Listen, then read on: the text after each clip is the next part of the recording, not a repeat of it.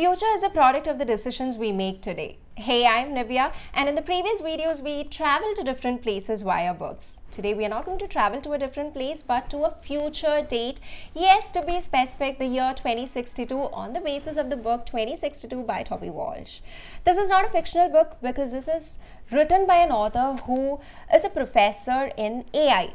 Artificial intelligence, and he has done a lot of studies and analysis before writing this book in order to bring out the impact that AI, artificial intelligence, will bring into the society. Would it hurt us or would it help us?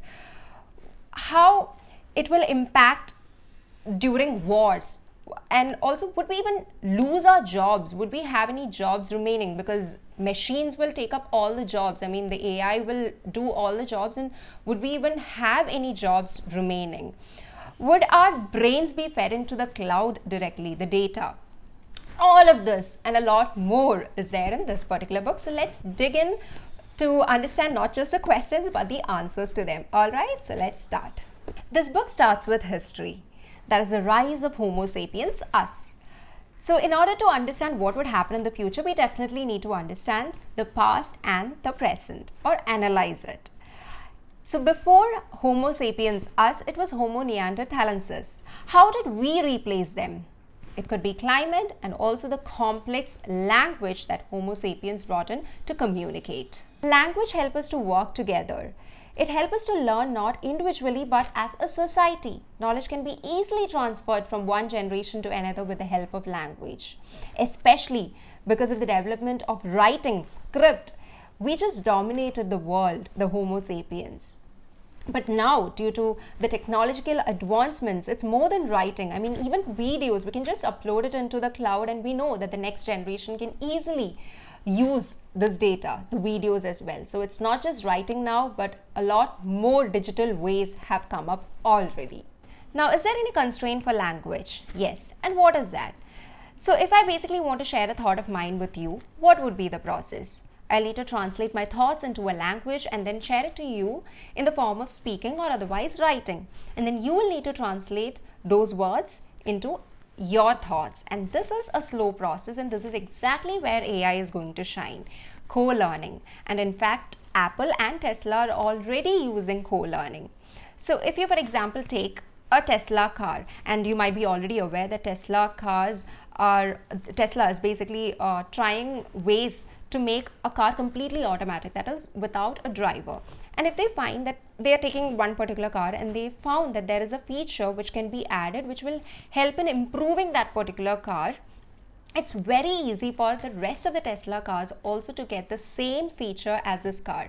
They just need to download the code and then share this particular improvement with the other cars. And that is co-learning, which is not currently existing in our Homo sapiens language. Also, the knowledge that we all have is so different. Like, for example, take the brightest student in a class who scores 100 on 100 in every subject. Just imagine if there was a mechanism by which the knowledge of that particular student could be transferred to all the other students in that particular class. So the best knowledge right now is with one particular student, which is being transferred to the rest of the classmates, which means the best knowledge is going to be equally available to all the students in the class, which is not possible, right? But with AI, that's exactly what is happening. I mean, what is happening is the best feature, whatever is there in one particular system, is being shared with all of the systems. So the best knowledge is there in all the systems, and that's the power of AI. Now the question, would we lose our jobs or not because of AI?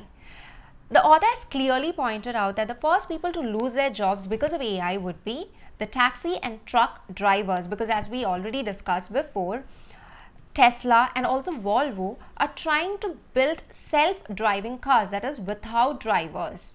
And hence drivers will lose their jobs first, and this is not to make them scared or get worried about, but then it's just that we need to be aware of it. And what can we do? Basically, we need to reinvent ourselves, we need to keep learning new technologies, educational systems need to change, and basically lifelong we'll have to learn, keep learning. It's going to be a never-ending process. Now the question whether human values or ethics will remain in future or not.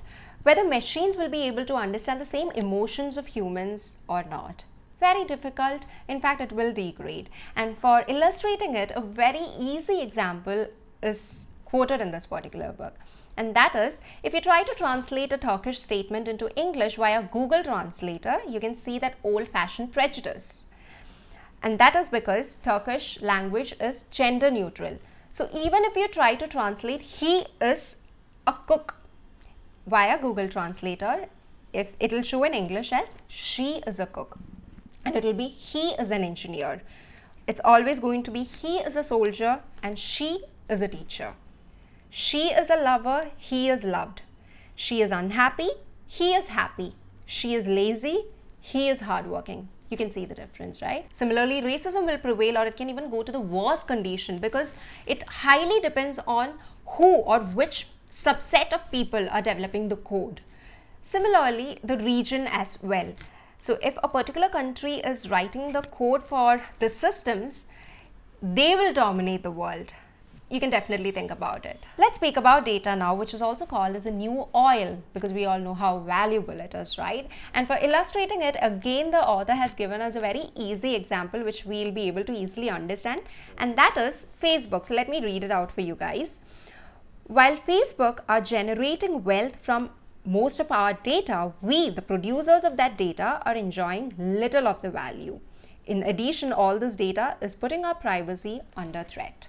The author has also mentioned that our houses are going to be like Big Brother or Big Boss house, because in future, all the systems at our home, be it TV, refrigerator, the bed, or even the plant pots, will be connected to internet, and they would capture our data. There would be no privacy at all, even when we are at our home.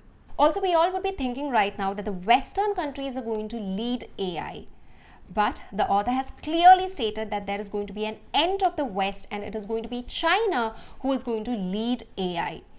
Also, he has mentioned that India would be a threat to China, because the growing population of India in the near future will cross that of China, and hence even India might lead AI.